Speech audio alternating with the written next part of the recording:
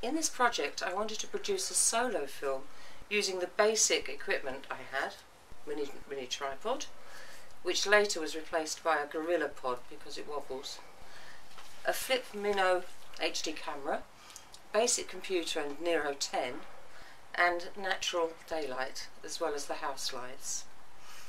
The plot centres on Elle. She's been unwell but is determined to enjoy her day, and it follows her reactions to receiving a single card amongst the junk mail, highlighting the little gems which make life worthwhile. I wanted to create a personal, rather enclosed or claustrophobic atmosphere using close-up, low angle and point of view shots, with a few wide angle shots to provide more context.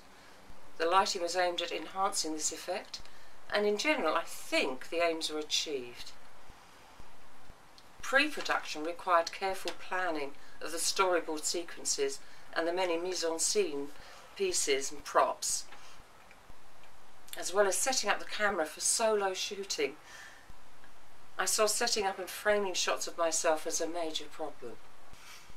During filming, this proved to be the case.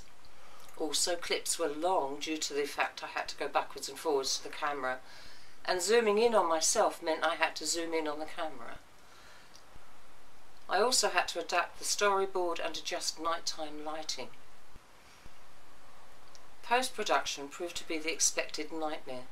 I selected and edited each clip and finally created an edit I was satisfied with, but on playing back just a few clips in the sequence on the timeline, the processor was working at almost maximum capacity and the Nero software closed repeatedly with a note of serious problems. I accepted the offer of an Apple Mac and the assistance to use Final Cut for my rather simple edit. This enabled more flexibility with sound,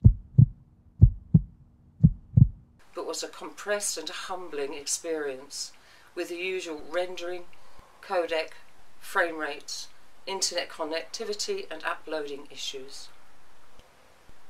It seems that ultimately, whatever the quality of the footage, the final film can only be as good as the post-production process.